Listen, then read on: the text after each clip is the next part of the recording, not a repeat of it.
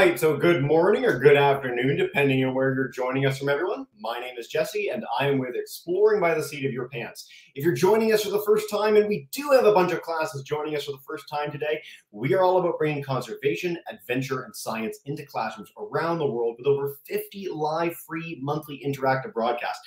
And in October, it is Space Month, which means we have brought on engineers, roboticists, astronauts, so many amazing people from across the globe. So thank you for joining us in celebrating such amazing people and places. Now, I am a huge space nerd. I love books, DVDs, movies, all sorts of things, everything space that you can throw at me. I absolutely love it. But my favorite series/book is A Man on the Moon as a book and From the Earth to the Moon as a series. And my favorite episode or part of those tales was the idea that after we landed on the moon originally, we got to the moon, Neil Armstrong walked out, okay, we'd done it, whew, we'd all survived, it was great. The mission became an effort to make sure that we had the most science done possible on the moon. We wanted to make sure that the astronauts that went up were trained as much as humanly possible in as many disciplines as possible so that they could collect all the data we need to understand our neighbor in the cosmos. And so they got the services of a geologist. Lee Silver joined with the only geologist astronaut, Jack Schmitt, in making sure that the other astronauts were all trained up in geology so that when they went to the moon, they could be best able to find the coolest rocks, the most unique things to bring back to Earth to understand the moon. Now, I absolutely love that story. It's my favorite part of that entire series. And today I'm thrilled to bring on a modern day example of just that. We are joined live by Dr. Cassandra Marion at Ingenium Canada, the Aviation Space Museum Science Advisor, who is a planetary scientist and field geologist who got the chance to go to Labrador with some astronauts, including Joshua Kutryk of the Canadian Space Agency, to teach him all about the neat tricks that she's picked up over a career in the scientific world. So I'm going to just bring up quickly both Dr. Marion and Josh Kutryk. Welcome in, guys. So nice to have you here. Dr. Marion, I know you're diving in with the presentation to begin, but thank you both so much for joining us today, and I'm so excited to get started. So thank you guys so much. Awesome. We're good to go. Take us away. All right. So it's my pleasure to be here. Thank you so much, Jesse, and of course to Josh for being here as well. So hello from Ottawa. Like Jesse said, I'm the science advisor at the Canada Aviation and Space Museum here in Ottawa, and I'm a geologist. And in September of this year, just last month, I had the privilege to participate in a geology expedition to Northern Labrador, led by Western University, to help train 2 astronauts, including Canadian astronaut Joshua Kutryk and a NASA astronaut, Matthew Dominic, in field geology to prepare them for future missions to the moon. I had a few roles on the expedition, so it was part of the training team, which was led by Dr. Osinski. And since this was my 6th time going to this site in Labrador, I took a bit of the tone of field guide / camp manager, and I also got to document the expedition. So our destination was a meteorite impact crater called Mistastin Lake. It's in Northern Labrador. So if you look at this little red box here, this would be Newfoundland down here, Goose Bay where we flew in, and then all the way up there to Mistastin Lake. And our camp was on the west side of the lake.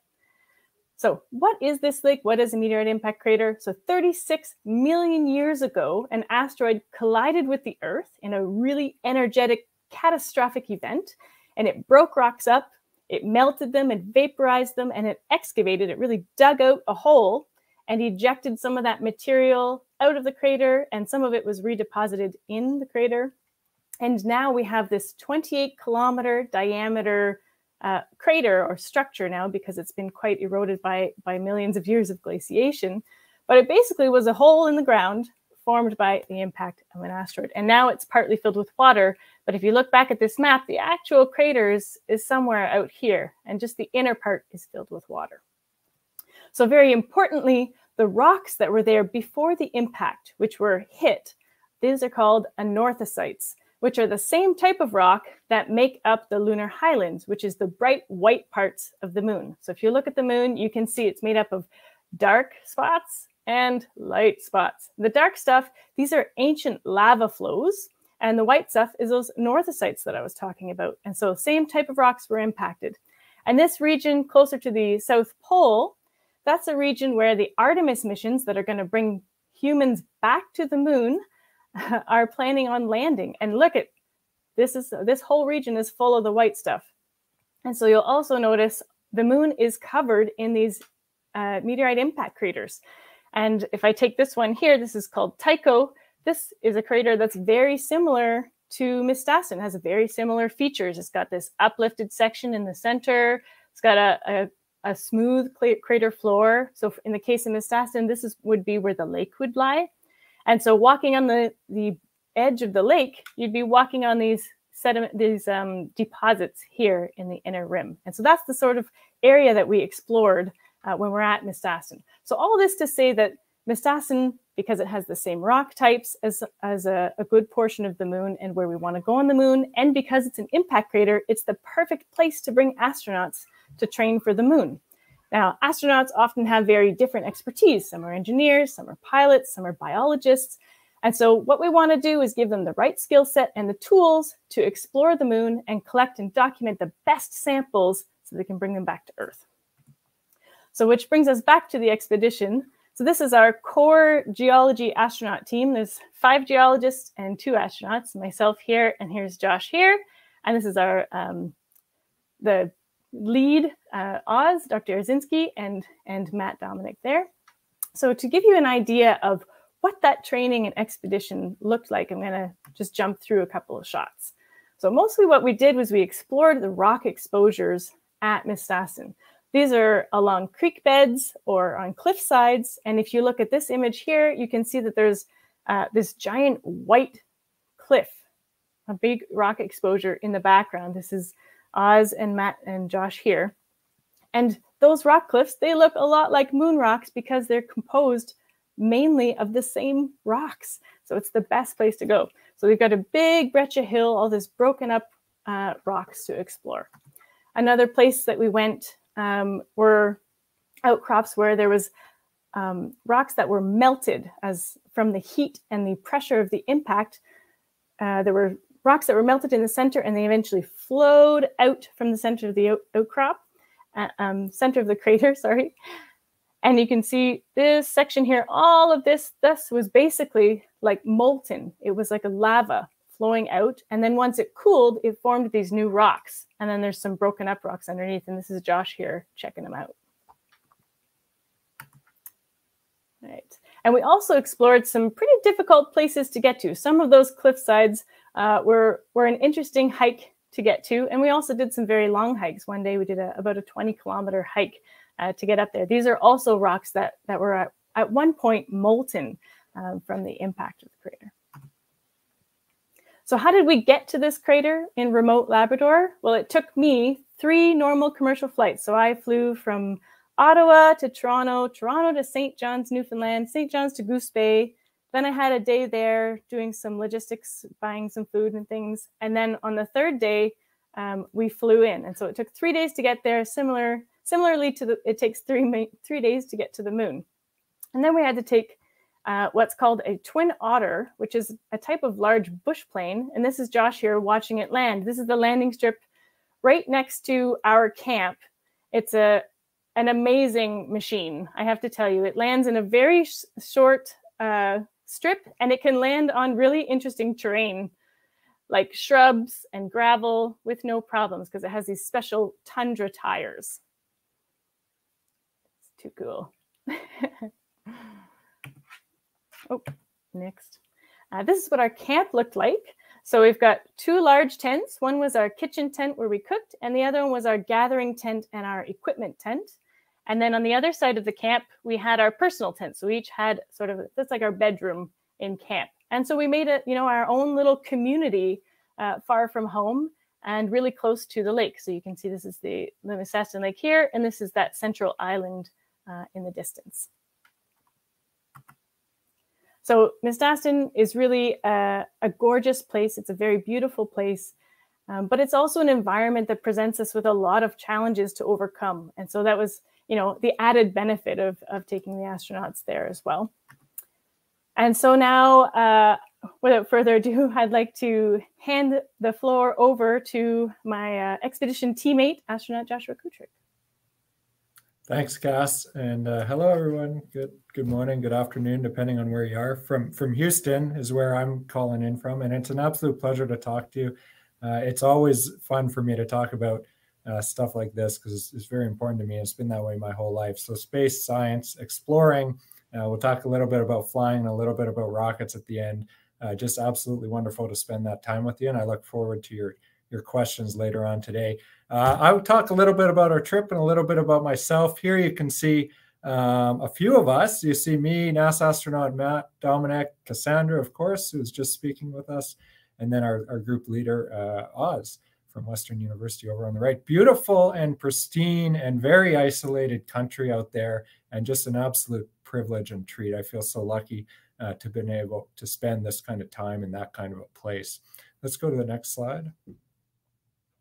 Thanks. So, Cass touched on this. I think that for us as astronauts, it comes down to two main reasons why we do stuff like this, why we do a geology expedition with geological experts. And I think the first reason is a scientific one. The saying goes that I think old dogs don't learn new tricks. Well, they can learn new tricks. It just takes a bunch of time. And in that metaphor, Matt and I, the two astronauts on this trip, we're the old dogs, and we're trying to learn new tricks. So we're both test pilots, but in our new role, we're both relatively new astronauts. We're trying to get ready to do science on missions that are being planned for the future. And as Cass told you, a lot of that science is going to be geology. We know that. And so the people who could end up on those missions have to learn geology if they don't have a background in it. And that's really the simplest way of looking at reason number one, why we're out there. I think reason number two is that an expedition like this, where we go into a super isolated place, where we're dependent on each other, where there's risk and there's consequence, where you can't really make a lot of mistakes. In a lot of ways, that's like what life is like right now for the astronauts on the International Space Station.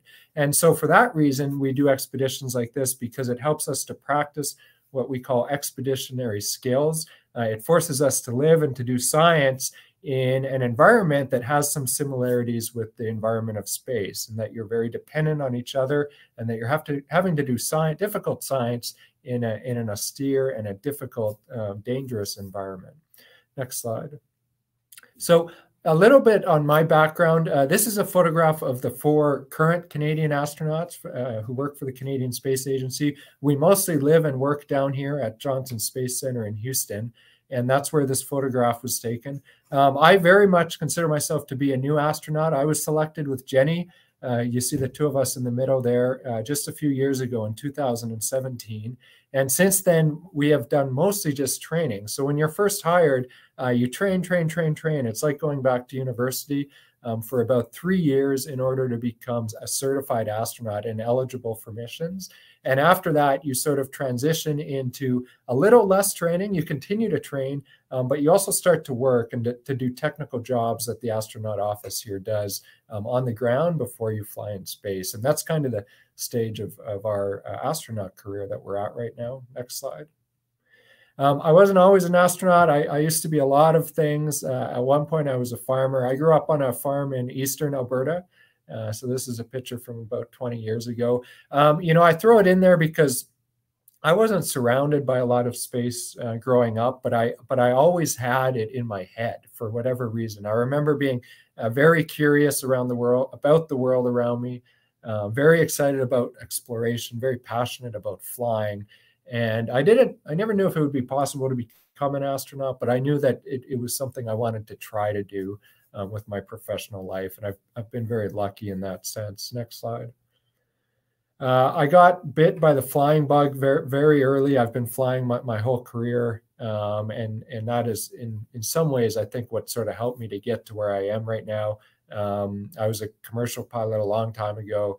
I ended up being a fighter pilot and then a test pilot for Canada for a number of years, mostly on the F-18. And I still fly a lot of airplanes down here, like these ones, which are the NASA T-38s. Next slide. This photograph kind of sums up, I think, what I just said. The two favorite things in my life, professionally anyway, are in this photograph. So it's exploration and the moon and pushing human boundaries, advancing technology. That's all there on the left with the moon and where we want to go. And then on the right, as I've said, I've spent the majority of my professional career until this job in that airplane, which is the F-18, and doing developmental experimental flight tests there. Next slide. Yeah, this is just an example of sort of our day-to-day work. Yesterday, actually, I was here. This is the Neutral Buoyancy Lab in Houston. Once you're a certified astronaut before you fly in space, we spend a lot of time in here as an example of the work that we do, proving out and helping to test and develop new technologies, new spacewalk procedures before they get launched and executed in space. And so we spend a lot of time here, about 6 or 7 hours at a time on any given day, underwater, working with technical teams to help develop those procedures. And it's hard work, but it's a lot of fun, of course. Next slide. One more example of some of the stuff that we do. We're talking today about a geology expedition. This is another expedition I was on recently, which was a underground caving expedition, but a lot of similarities in terms of what we're trying to do. We're trying to learn new skills. Here we're learning about microbiology and chemistry in the underworld environment. And at the same time, we're practicing those space skills, expeditionary skills. This is an international team about 200 meters underneath Italy in this photograph. And we were down there for 3 weeks exploring, surveying a cave system and doing a lot of science on behalf of universities who are up on top on the surface of the Earth, telling us what to do, basically. Next slide. This is the International Space Station. I think most are pretty familiar with it. It's big. This is about the size of a football field that you're looking at. And this is where we send Canada and other partners in the space program, where we send a lot of people to right now. This station has had humans on board continuously since 2000. So over 20 years now, which is pretty hard to think about.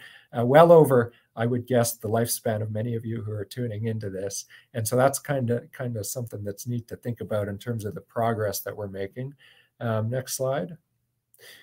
There's a picture from inside that space station, and it's a neat picture because although there's always a crew of international astronauts there, in this photograph you see David St. Jacques, Canadian astronaut, in the upper right. He looks like he's upside down. He was on the space station for about 7 months. Yeah, right there under the mouse. Next slide.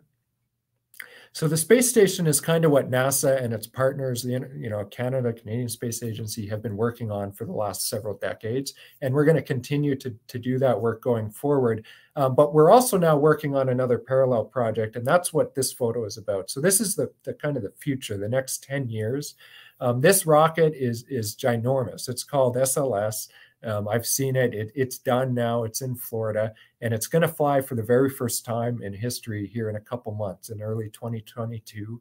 It's going to fly without a crew as a test flight out to the moon, do a whole bunch of testing, and then come back to Earth. And that'll be called the Artemis 1 mission. After that, this rocket is going to fly with crew back to the moon. It's going to take humans back to the moon for the first time ever since Apollo. It's going to take those 4 humans farther and faster than any human being has ever gone, ever. And it's going to launch in 2023, late 2023. It's called Artemis 2. And the most important thing to remember about this first mission back to the moon, Artemis 2, is that we know there's going to be a Canadian. So there's 4 people on it, and one of them is going to be a Canadian. And I think that that's something that I'm pretty proud of myself, being a Canadian, working for the Canadian Space Agency. Next slide. And of course, this is my last one. This is what it's all about. So if you think about, we've been working at the International Space Station. In the next 6 or 7 years, we're taking the next step to go back to the moon, but not just to go back to the moon and come back. We want to go to the moon and stay there and work and live and study and do science on the surface of the moon for long periods of time, kind of like we do now in low Earth orbit on the space station. And these missions are all planned to take place here, starting, like I said, in 2022, 23, and then throughout the 2020s. So it's happening actually quite quickly. Canada is a prime partner. We're building the robotic system for the space station that's going to be built around the moon. And this is all stuff that's being built and coming together right now, actually in buildings and rooms right around where I'm speaking to you from today. So awesome stuff. And I think that if you're a young Canadian who, like I was, finds yourself interested in science, space, and exploring, the future is very, very bright. Because we really are going here. It's going to happen in the next few years. And what's going to happen after that, the third step, is Mars. And I think you know, we're going to see that in the 2030s, the first human mission to Mars, which is just awesome. Next slide. I think we'll probably go back to you guys, and we'll open it up for questions. Thank you. Thank you guys so much. What an awesome talk. And again, all Space Month long, we've been highlighting that this really is the most exciting time to ever be in space. I know the Apollo missions were really exciting in the late 50s, early 60s. So much was going on to really pave the way for what we're leading to now, which is going back to build permanent habitations, to up our game in terms of space stations across the, you know, our solar system, and to go to Mars, which is of such interest to so many students in our classes today. So thank you guys so much for those that fantastic story. And I want to dive in with questions. We've got our live classes joining us from Ontario and Georgia. We've got another group joining us in Guelph on YouTube. So welcome in. If you're also on YouTube, please do feel free to share questions in the chat bar, and we can dive in. Dr. Marion, if you want to exit your screen share, you can. It's entirely up to you, so you can see us a little better, have a bit of a chat. But let's dive in first with our class in Georgia, Ms. Bullock's class. Katala, welcome in. And if you have a question to kick us off, go for it, guys. Hey, everybody. Jay, come here.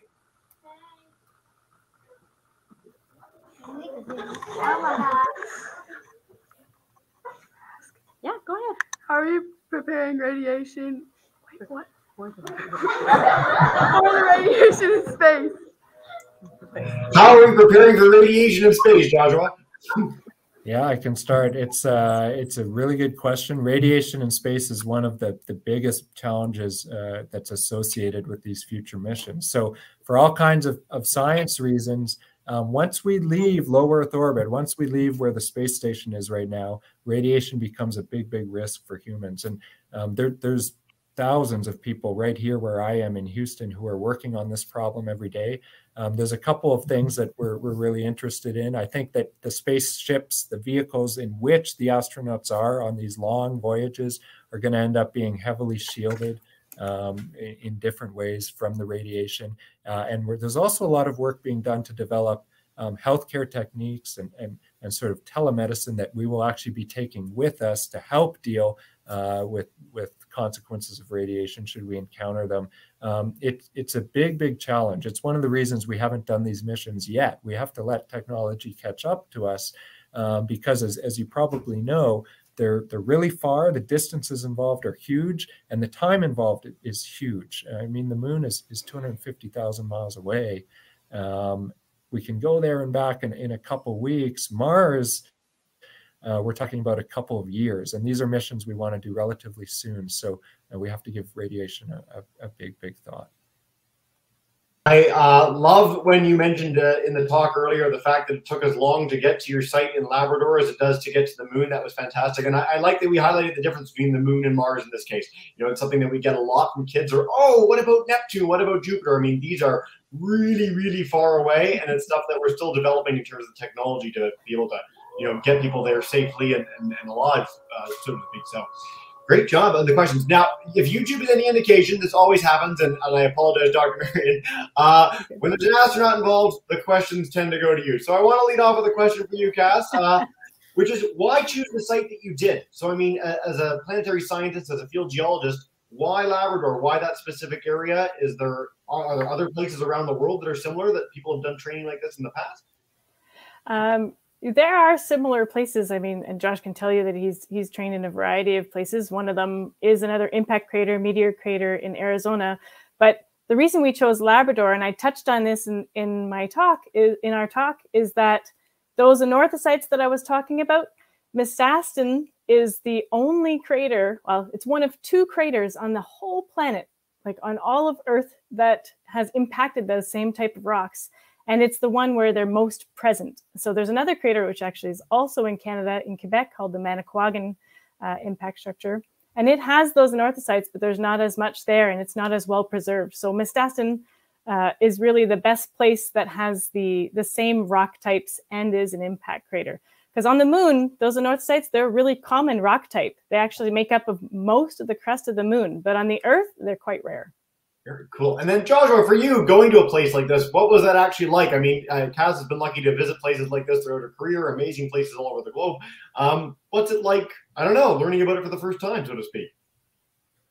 Well, it's awesome to have the opportunity to go to a place like that. I've been to much, probably the majority of Canada, I suppose, but until this trip, I had never had the opportunity to be off the beaten path like that in northern Labrador. And if you're like I was, and you've gone your whole life without ever being in a place like that, it's really awe-inspiring, actually, and it makes you feel happy and lucky and proud to be Canadian, because all over the world there's neat topography, but I don't think I've ever seen topography quite like that. And if I just think about the Twin Otter flight in, as we're flying over these hundreds and hundreds of miles of just absolute pristine wilderness, mountains, lakes, craters, some of the most beautiful scenery that you will ever see on this planet. And I just feel very lucky to have been able to partake because of it.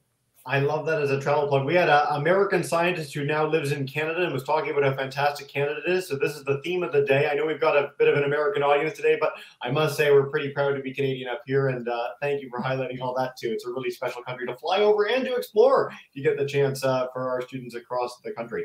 Let's head to Etobicoke, where I grew up as a boy. Ms. Varden's class, if you guys want to come in, grade 4s. You had your mic on earlier. If it's not working, I know you did type in the question, but you should be good to go.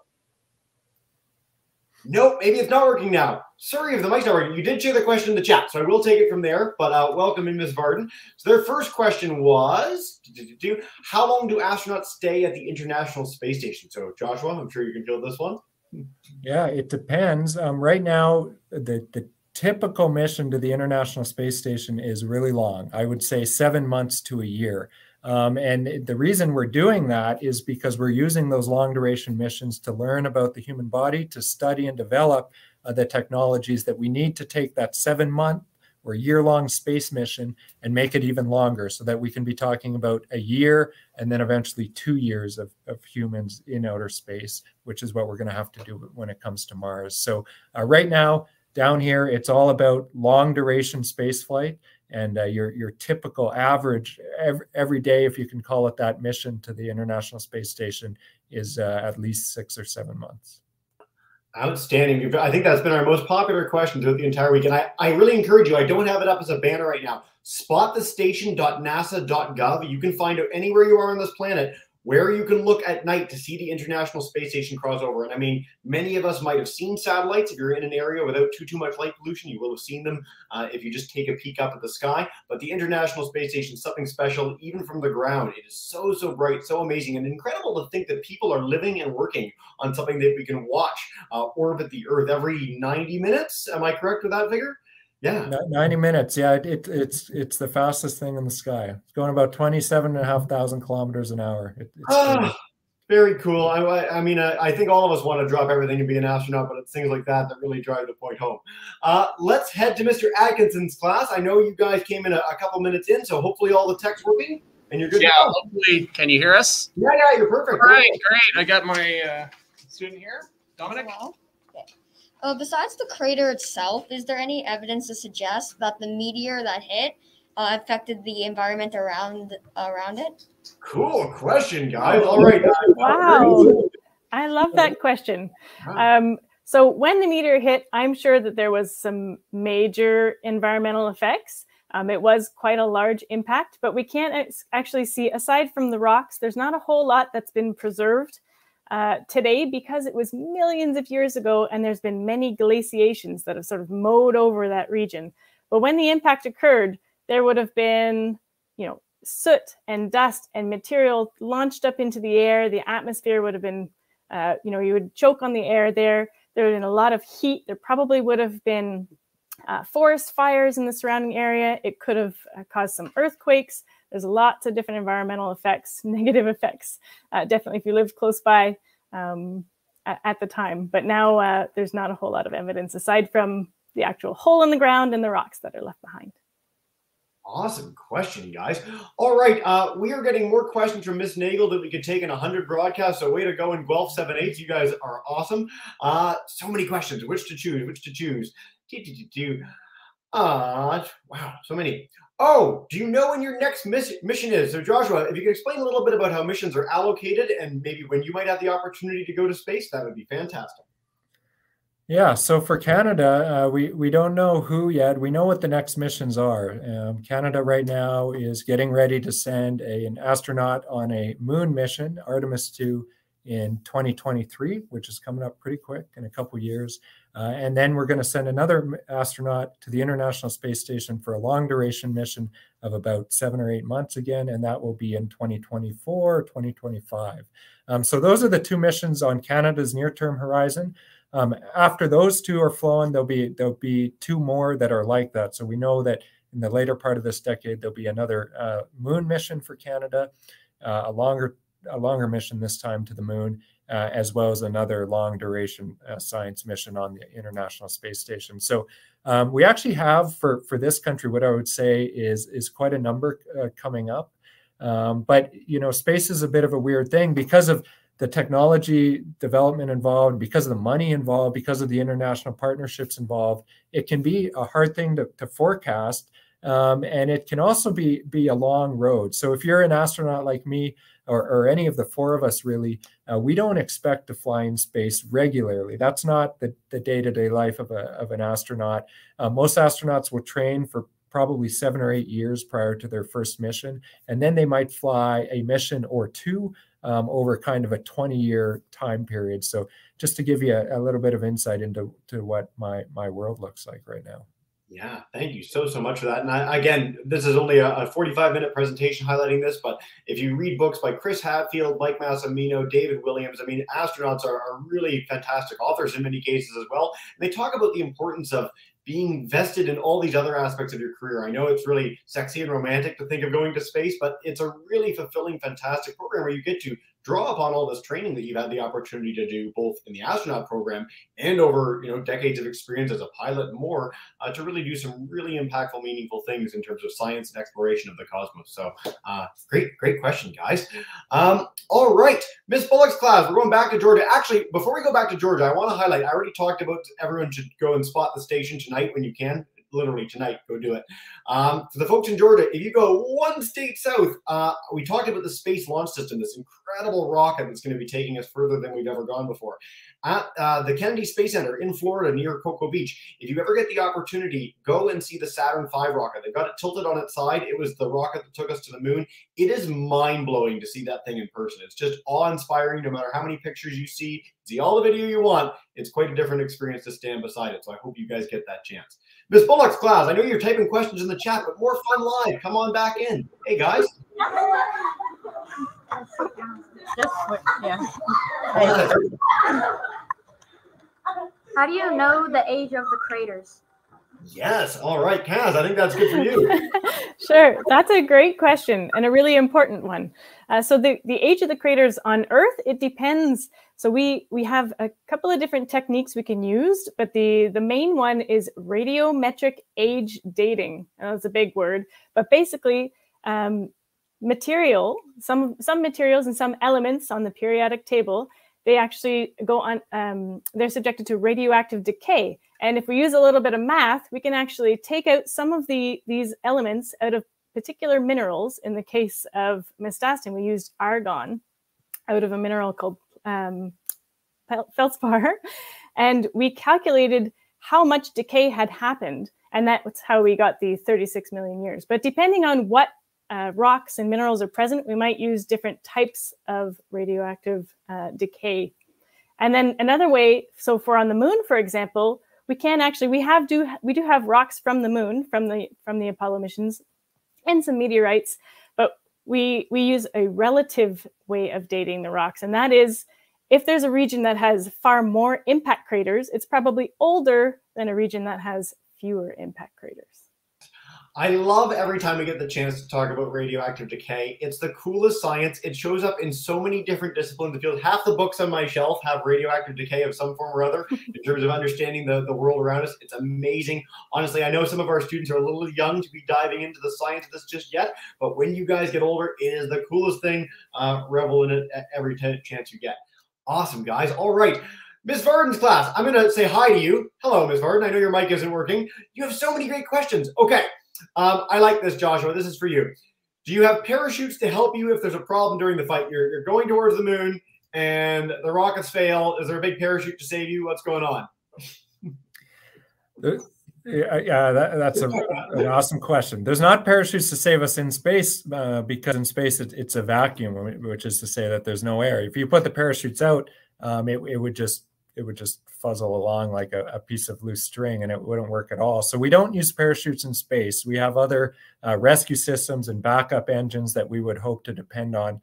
We do use parachutes in a lot of other applications. We use parachutes, of course, on the way back to Earth. So after we've slowed down from these crazy speeds of 30,000 plus kilometers an hour, and we're only going, several thousand kilometers an hour, in Earth's atmosphere, we'll use parachutes to help the spacecraft slow down even more. And then we'll use more parachutes to help sort of cushion the landing as the spacecraft impacts the land or the water with astronauts on board. So parachutes get used a lot, but only in kind of the final stage of a space mission, which is inside the Earth's atmosphere.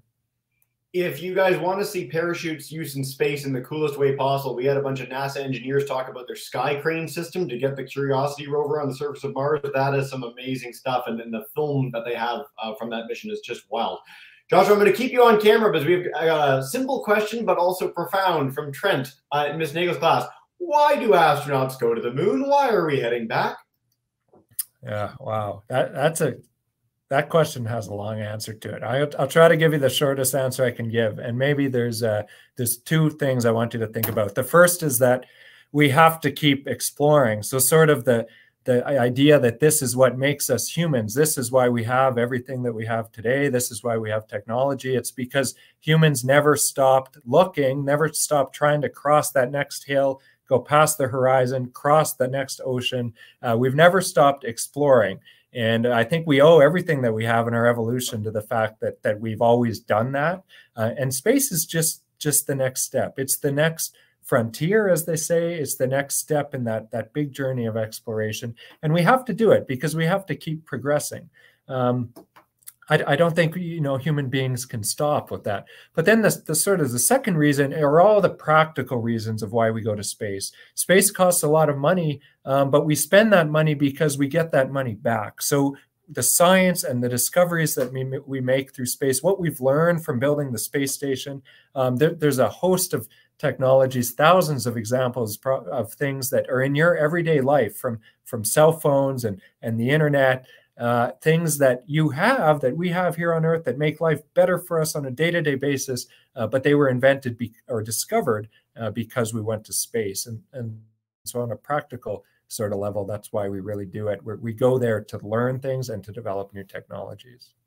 That was a beautiful and nuanced answer for a couple minutes. So thank you for that very, very much. And thanks to Trent for the question. Yeah. We have questions to go through like 20 broadcasts of this, which is great. I love all your enthusiasm. I'm going to head to Mr. Atkinson's class for one final one live on camera because time flies when you're having fun. And then what I'll do is provide resources where you guys can keep the learning going after you're done this session. So Mr. Atkinson's class, come on back up, unmute your mic, and you are good to go. But unmute first. Come closer to the computer. I can't hear you yet. As much as I want to hear you. If you yell, I am in St. Catharines. It might work. There we go. Here we are. There we go. Okay. How do you know the rocks around the crater in Newfoundland are the same as those on the moon? Oh, that's a great question. So we know a lot about rocks on Earth, and we also have rock samples that the Apollo astronauts brought back from those Apollo missions. And so we've compared those samples to the ones that we have on Earth. And that's how we know we're the same, because we have rocks back from the moon. So we've confirmed it in person.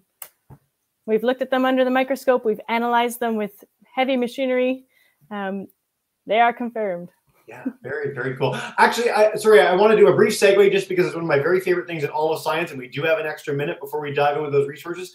One of the coolest types of scientific missions on this planet, I don't know if you've ever had the chance to be involved in one of these or know colleagues who might, Antarctic expeditions looking for meteorites. Have you ever been a part of one of these?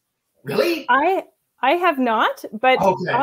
Oz, the lead on our mission, has been twice on the NSMIT missions looking for meteorites. They basically drive snowmobiles across the ice and look for black rocks in a sea of white. Because if you're walking around in Labrador and you find a rock, the chances are that that rock comes from Earth. But if you're walking on an ice sheet, there's no way for the rock to get there other than for it to come from space. And so scientists go down every single year to go look for amazing meteorites because you have this white expanse and you can easily point out and find the black rocks. So Dr. Oz has been on our broadcast before, an amazing speaker, an amazing scientist, and I really hope you get that chance one day because it is such a special opportunity in place. Guys, this has been so much fun. Thank you so much to all our classes for joining in, your enthusiasm and your ceaseless questions. This has been great. If you guys do want to learn more, Dr. Marion is joining from Ingenium, so Canada's main 3 amazing museums in Ottawa and the capital area. The Aviation and Space Museum is top-notch. For our American friends, the Smithsonian Air and Space Museum is also truly an incredible place. I really encourage you guys to visit those places in person if you get the chance. And of course, if you want to learn more about space and the missions that are coming, Canadian Space Agency has a beautiful website. So does NASA for our American friends in the States. And of course, any space agency from around the world. It is the coolest time to ever be interested in space. If you want to check out any of our past broadcasts all month long, they are on our YouTube channel for you guys to peruse at whim. And of course, you can watch this one after the fact as well to hear these stories from Joshua and Cass, who have joined us so graciously today. So, Cass and Josh, I'm going to bring you guys back on. And what we do to end every broadcast, I'll give you the fun exploring by the seat of your pants send-off. We bring in all our classes to join me in saying a big thank you and farewell. So Ms. Bullock's class in Georgia, Ms. Varden, Mr. Atkinson's class, if you guys could join me in saying thank you and farewell. Have a wonderful day, everyone. Bye for now, guys. Bye, guys.